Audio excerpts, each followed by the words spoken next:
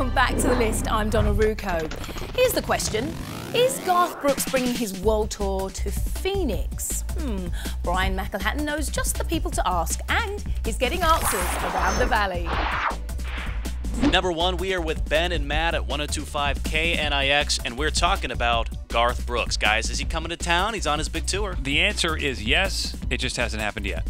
Okay, so we can expect to see him at some point. I would say we're going to expect to see him probably on multiple nights. That's what he's been doing. He's been going to big cities and playing 7 nights in a row. So it'll happen. It's just going to take a while. You know, when it comes to country markets, there's only one bigger than us, and it's Houston. Phoenix is the #2 country market in the world. We beat Nashville? Yeah. We beat Nashville. Of course. Well, yeah. Nashville's a small town. Yeah. Garth loves you, Brian.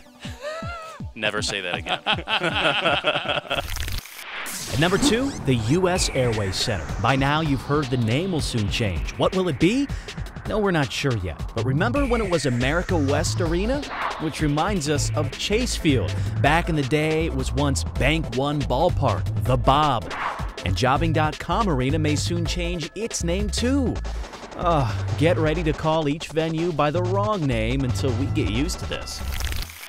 At number 3, a fun time watching the U of A Wildcats take on UNLV. And you see this beach ball bouncing around during the game?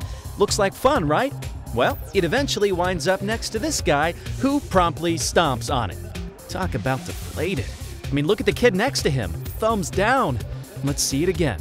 Oh, God, see how he just kills the mood? Now, we're not sure what this Wildcat fan has against the concept of fun, but we do know it earned him a lot of attention, and not the good kind.